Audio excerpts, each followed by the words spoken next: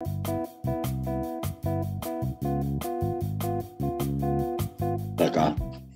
morning, Your Honor. Cheryl Luckoff on behalf of the plaintiff. Right. Where are we on this one?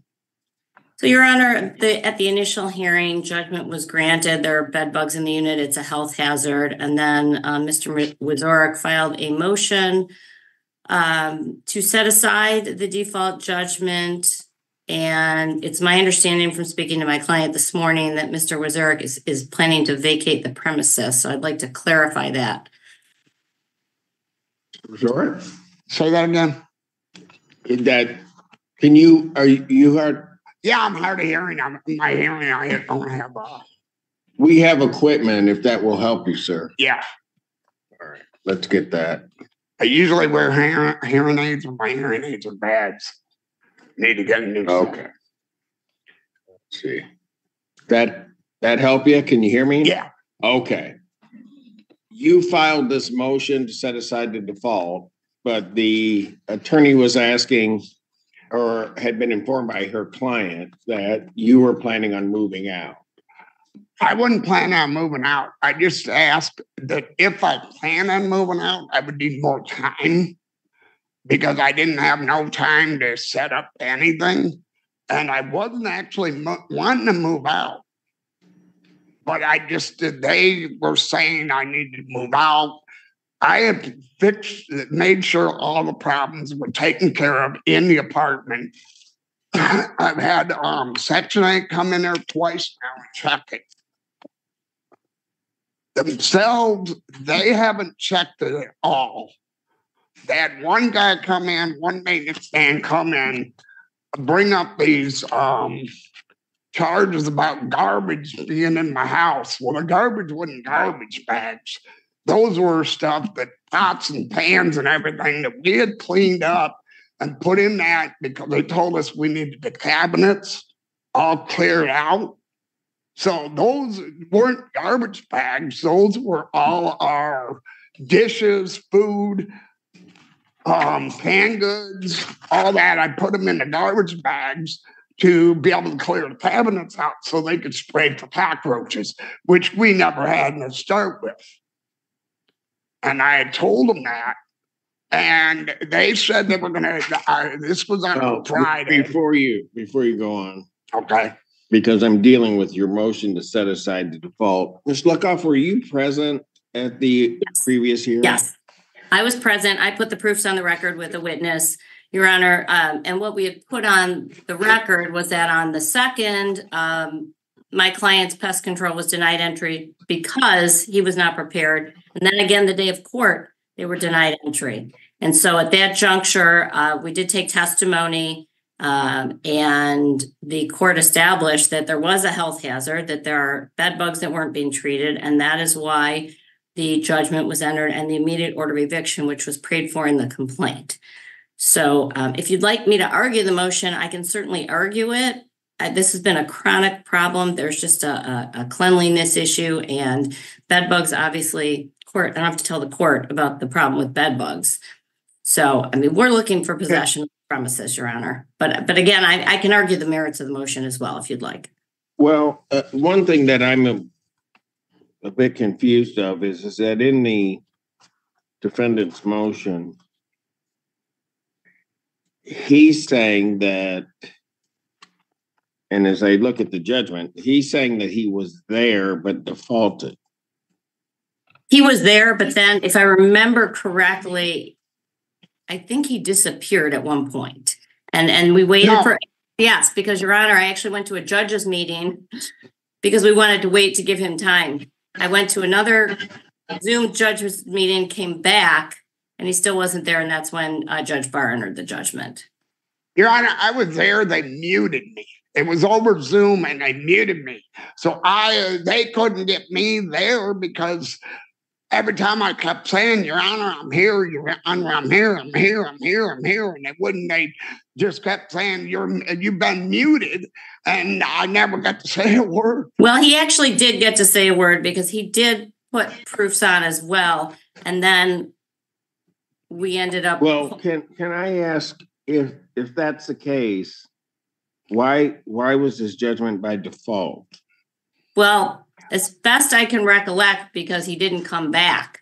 I think what happened, actually, Your Honor, I believe I had to, and it'd be interesting if we could pull up that transcript because I'm going by my memory here, but I may have needed to get my witness on.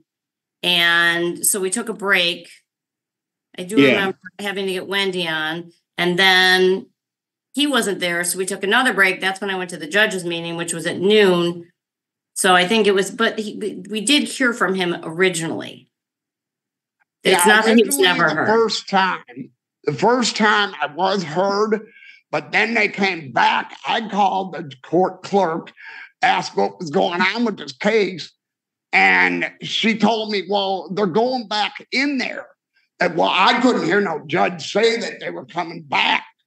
And the witness they had, Wendy, they were coming back.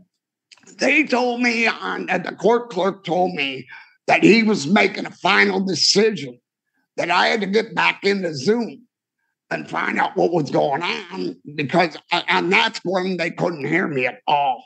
I couldn't be heard at all. So when they brought Wendy in there, I tried to talk. I couldn't, it was totally muted. It was muted on their end, not my end. My son was right there listening. I had him on loudspeaker. He was there listening. He heard the whole thing. I didn't get a chance to say a word. The second time, and Wendy came on there, the assistant manager, and she kept talking, and I kept trying to object, and they couldn't even hear me at all. It was like I wasn't even there. It's like the speaker said, "You've been muted," and I couldn't say a word. But you're alleging that what you're alleging, which would cause me a bit of concern, is that you were there and that the court muted you. Exactly. Okay. Here's what I'm going to do. Your February rent is paid? Yes. I'm going to adjourn this to March 1st, 2024 at 10 a.m.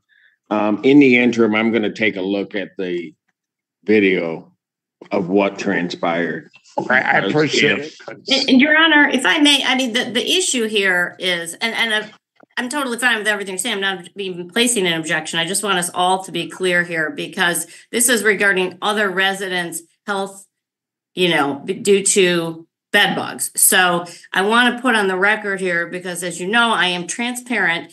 They did go in last week. They did treat last week. They have to go back in again next week. So we're still asking for possession of the unit, but I want to make sure we can get back in to treat, just to protect the other residents. So we'll come back. I have no problem with anything the court's doing. That's just, I wanted to put that on. Yeah. I got Your Honor, I've never had no objections. Well, sir, hold on.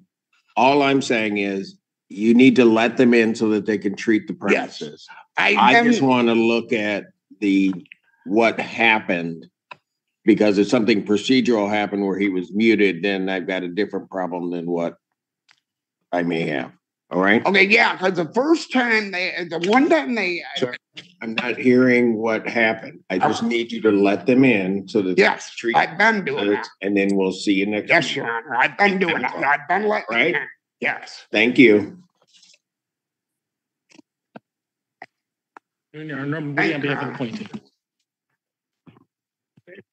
Your name again, ma'am?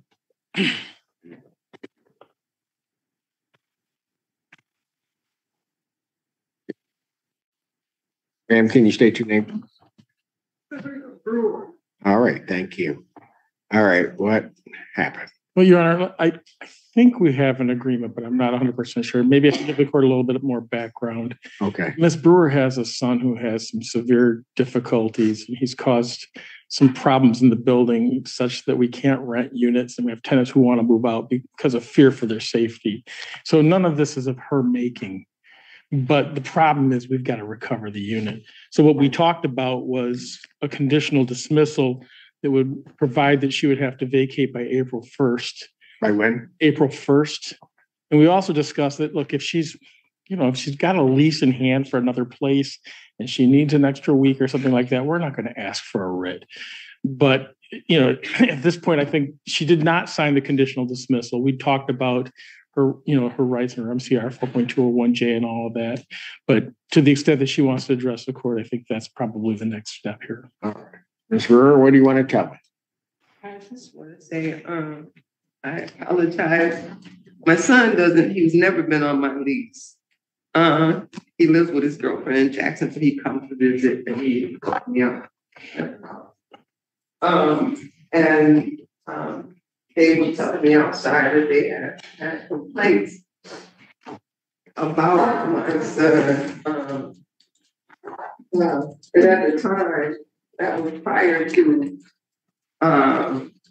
them having management. There were people in the building that were selling drugs and using meth with needles or whatever, because one of the guys ran out of the unit and he left his door open and there was needles all in the unit. So I'm just trying to understand. I didn't do anything. I don't know my son. Like I said, he doesn't live with me. Okay. All right. So let me just stop you there for a minute. Counsel was very clear. They're not blaming you for any of that. Okay. So, Ms. Brewer, what do you want to do? You tell me what you want to do. You want to move? Well, you're going to have to move. The question is, they're giving you through March. That's pretty good, actually, because that's about 45 days out.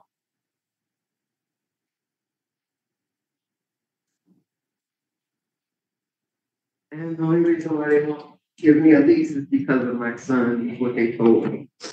And I explained to them that he's not there. I just need to find something close. Okay. All right, look. The son, he spit in my face. And there's no way that he can stay with me. He is my son. I'm just getting tired of being faced with something that's not my fault. He has a debilitating mental illness. That's what the doctor gave him. I had brought the paperwork and showed them that this is his diagnosis, and I could just stop him from coming. But I asked him, did they have any other places in the area? But she said that they couldn't lease to me because of my son. So my thing is, what do you do with children who do have been diagnosed with schizoaffective? And I guess I can't let him come to the house when I move, I guess. I don't know. I'm just a little confused about what to do because I haven't done anything. I'm just trying to get out of here to the difference in the community. I'm with the foster grandparent program, so I work over at Global Tech Academy with third graders when schools resume. And this is why I'm back in college, is because Robin Talbert, the principal, approached me and asked me, did I have my 60 credits? Because she was going to put me in class. One of the teachers were leaving. So all I'm trying to do is just be a positive.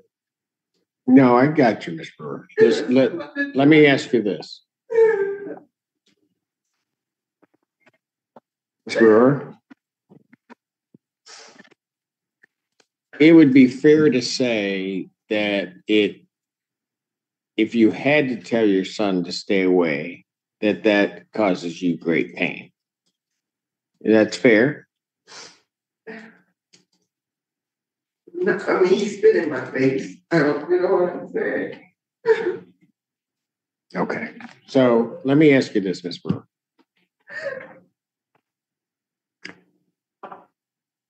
Would you want to have something that protected you from your son? So that, and here's what I'm getting at. So that he can't come there. And that if he did come there, there might be police intervention to keep him away from you. Do that.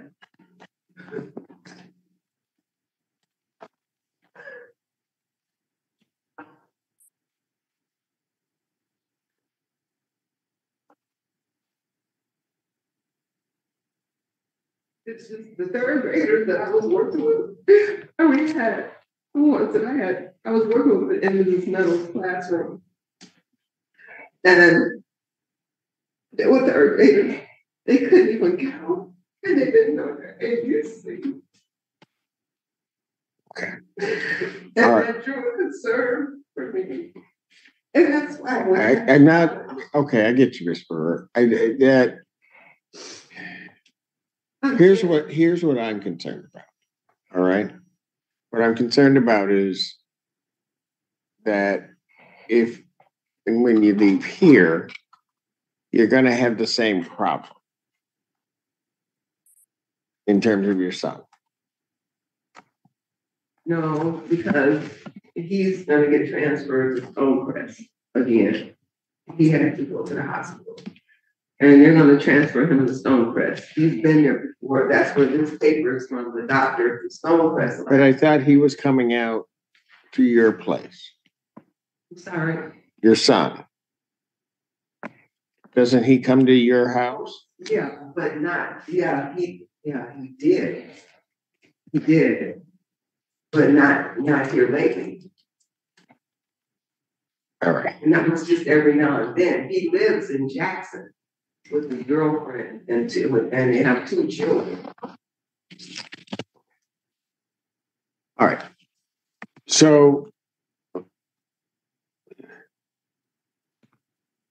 I know you don't want to move, but do you think that is enough time for you to move?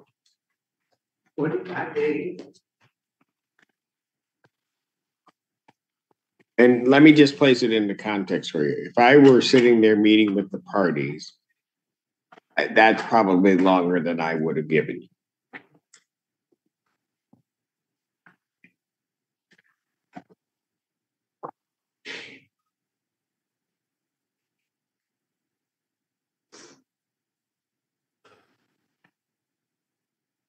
So, Ms. Brewer, you had to tell me what you want to do because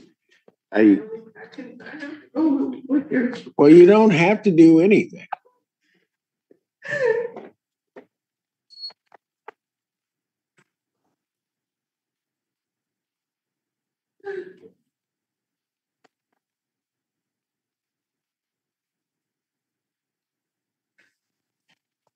I don't know that it helps, Your Honor. We're willing to do a conditional dismissal. The problem is, we have doors with knife marks in it from her son. We have a tenant who's afraid. We have 2 units. We're not willing to lease at this point. So our hands are kind of tied. If we don't agree to something, we have to move forward on this. And I'm very sympathetic to Ms. Brewer. She's she certainly doesn't deserve the situation, but it is the situation we have.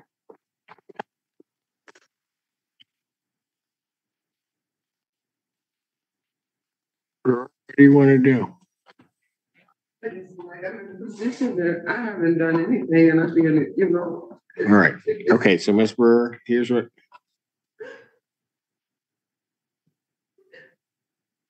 All right.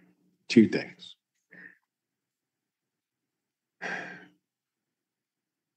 Let me ask you this, counsel, and I don't know if it in any way changes your client's position. If she had a PPO, would that change your client's position on her staying there? Because then there's enforcement, at least, of if he shows up, there's some mechanism to enforce, because you don't have that right now. The police have been there multiple times for him. He runs through, jumps on a roof, runs away. I believe there's already warrants out for his arrest. And I mean, when we called the police for police reports on his name, they were very, very familiar. So I don't know if that's gonna stop this issue. And just to address one other factor, my understanding is he's going into an institution for a while, but that'll probably be about 30 days. He's done that before, and then he comes out, and then he's back around, is what I understand is the pattern. Well, they let him go. But is he on the lease? He is not. No. He's never. Well, but hold on a second. When he comes down, does he stay in your place? No, he doesn't stay in my place. He doesn't live with me. He doesn't live with me.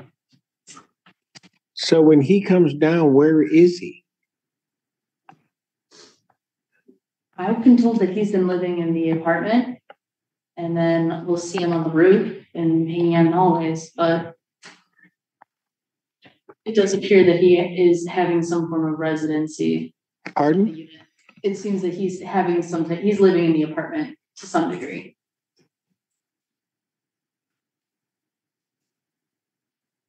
What's to some degree mean? I mean, Intermittently. I think. Yes. ma'am, does he stay there?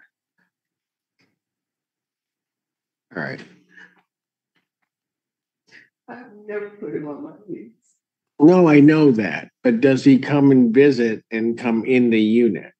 He comes outside now because I tell him he can't come in the unit. But now I Okay, don't have but- that problem because he's at the hospital. But hold it, before, was he coming down and staying in your unit? He hasn't stayed. He'll come in here and visit. Visits. He doesn't stay. Okay, maybe I'm using the wrong word. So he's in your unit visiting? When he comes to the house, I let him in. Yeah, but he doesn't stay. He can't stay. Okay, but here's the problem. And that's what they're talking about in general. I don't think it's necessarily like him staying overnight. Yeah, no, he doesn't stay overnight. I mean, it's he's there at all. Well, he can't come now because he's getting ready. Oh, I know. But what I'm saying is he can't come there at all. I mean, the prop.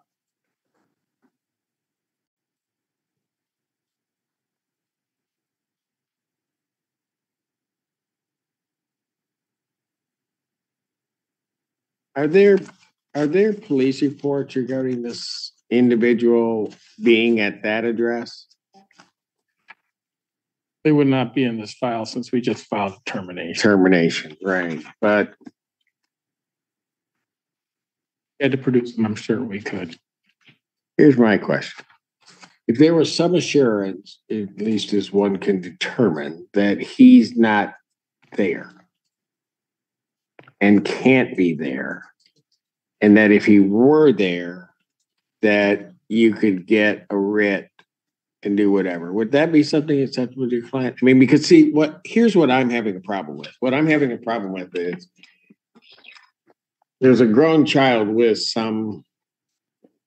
certainly some issues that are causing a huge problem. She's now being evicted because of that, in part. And the other issue that comes to my mind is whether or not she can, because you've got a subsidy, right? She has a HAP contract. Yeah, I don't. And my concern on that is also if we don't do a conditional dismissal, we could negatively impact her HAP contract. I don't want to do that if I can. No, I know. But what I'm saying is,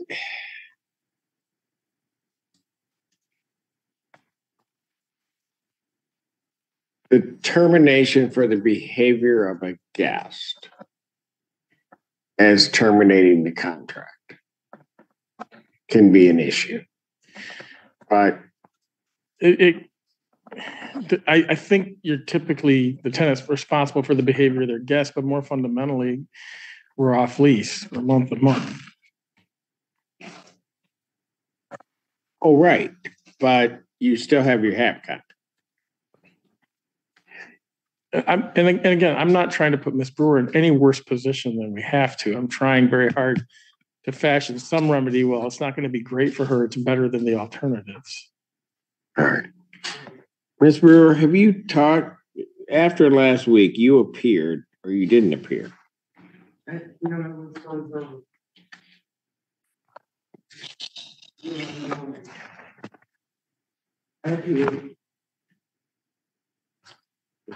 I have it marked word here. I had coverage counsel, but she was there. Says she was there. My coverage counsel indicated that she was. Judge Barr may have marked it wrong. Okay. So have you spoken with an attorney at all, ma'am? Why not? Why? All I'm doing is trying to pass my classes. That's all I'm trying to do. Yeah, but ma'am, Yeah. you're brought in, there are rights given to you, including the right to have counsel. Why didn't you contact legal services, contact somebody regarding what you could do? I can't answer that. I don't know. I don't know. That's just how my life is right now. Okay, but Ms. Brewer, Yeah. that's fine that that's how your life is right now. Yeah. All of this is fine, except that you're about to lose your housing. If I decide not to go with anything you guys have come up with, just say there's no tribal issue, just issue a judgment, you're out in 10 days. And somewhere and or another, ma'am, you got to figure out what you're going to do. I don't think anybody here is trying to say you're a bad person or you're this or that. And certainly I'm not. But at some point, you've got to make a decision about what to do.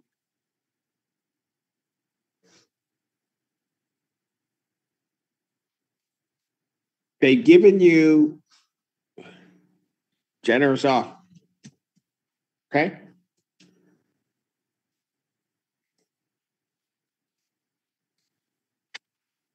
Here's what I'm going to do. And I realize, counsel, you'll probably do it over your objection, and that's fine. I've been doing that all day to people. I'm going to adjourn it out 1 week. But on this condition, if you come back and want to take what they're offering you in terms of a conditional dismissal and a move out at the end of March or that end of March period, it doesn't get extended out a week. It's the same as what it is now. You understand that, Ms. Brewer? When the rights were being read either today or last week, did you get the number to legal services and their walk-in hours? You heard the rights, right? Here, I was reading.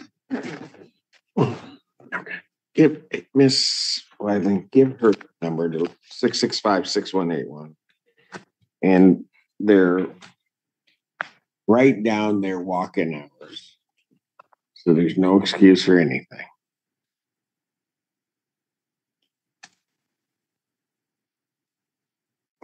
Your Honor, if I may, Yes. I'm going to be on vacation next Friday. So if I could attend by Zoom and have coverage counsel attend, I would prefer that. Absolutely. If you can attend, you want to attend by Zoom? I'll be on the road probably. So it'll either be me or coverage counsel.